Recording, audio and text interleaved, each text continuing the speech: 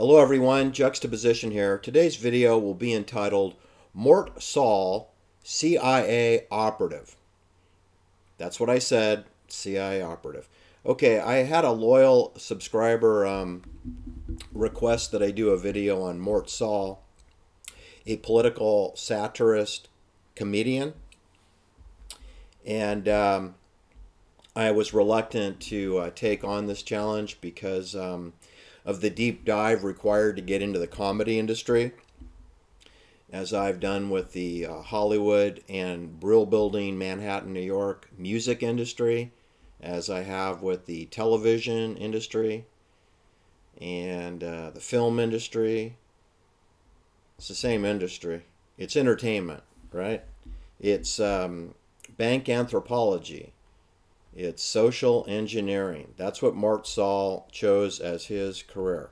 So before I get into the dirty business that Mort Sahl built a 40-plus year career in, and there is no way that Mort Sahl can come out of this thing, clean. No way. But anyway, I always liked Mort Sahl. I like most comedians, not all. I will give you some names of comedians I thought were unfunny. It's not that I didn't like them, it's just I didn't think they were funny. And Mort Sahl had a way of sort of making you think. He was a skeptic. He was satirical. Let me just say that he was born in Montreal, Quebec, Canada, so he's not an American citizen. Perhaps he became a citizen. He lived most of his life in America. Anyway, he was born on May 11th, 1927, right?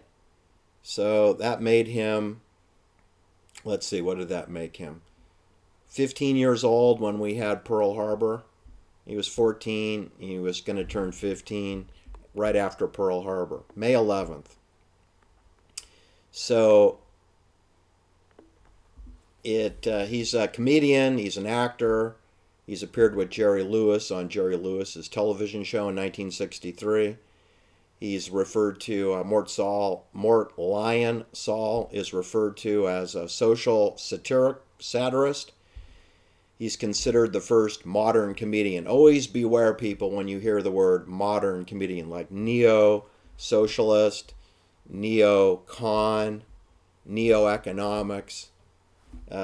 Whenever you hear the word new, it means same old, same old. Okay, he's not new. Okay, political satirism is not new, and Mort Sahl did not create it. Okay, anyway, he's being presented as pioneering a style of social satire that pokes fun at our political and current event topics. He typically brings out a newspaper on stage, and he uses that as his only prop in his act. Mort Sahl spent his early years in Los Angeles, and he moved to the San Francisco Bay Area, where he pursued his girlfriend, who became his first wife, and he audited classes at University of California, Berkeley. He did not graduate, and I don't believe he was enrolled in the University of California systems in Berkeley. He did, however, graduate from University of Southern California, USC, and he also attended the Compton College, which is now known as the El Camino Community College.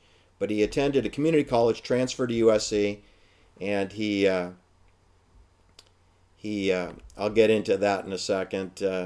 He did graduate from USC in 1950, and that's really when he began his career pursuing comedy, even though he had a major in traffic engineering and city management from USC, University of Southern California, which is near Compton, where he attended Compton College. What else can I tell you? Yes, of course, he was, after Pearl Harbor, when he was 14 years old, he joined his school's Reserve Officer Training Corps, which is ROTC, while he was in high school. When he turned 15, he dropped out of high school to join the United States Army by lying about his age, allegedly. His mother tracked him down and brought him home, and after she revealed to the Army his true age by showing them, I guess, his birth certificate. There was an attempt by his father to enroll young Mort into West Point on the Hudson River, West Point Academy, but was unable to do so.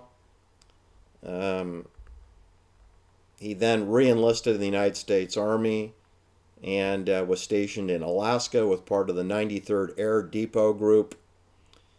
In the military, he resisted discipline and authority. At least that's what the Wikipedia wants you to believe. I'm not going to buy that story, people. I really like Mort Sahl, but I'm not going to come on and do my video and make up a bunch of mendacities about him, okay? Mort Sahl had a long, long life and a long career. He died at age 94 in Mill Valley, California. Now, when I say Mill Valley, that means Spooksville, USA. In other words, Mort Sahl was living in Marin County, and he died in Mill Valley, which is at the heart of the CIA and military intelligence. So Mort Sahl is always been, from age 15 until his death, a participant in military intelligence. That's his true position, okay? He's a fake comedian, okay? He's not that funny. He is a good political satirist. He is put in the category of Will Rogers, who, by the way, you know, he was military intelligence too. That's where Charlie Manson lived for a year, in the Will Rogers estate at 14400 Sunset Boulevard in Pacific Palisades, near where Arnold steroid gubernator Schwarzenegger lives. Charlie Manson lived in the Will Rogers CBS Masonic Eye hunting lodge, 6 acres, Olympic-sized swimming pool, 5 bedrooms, 13 rooms. Will Rogers' house was home to Charlie Miles Maddox.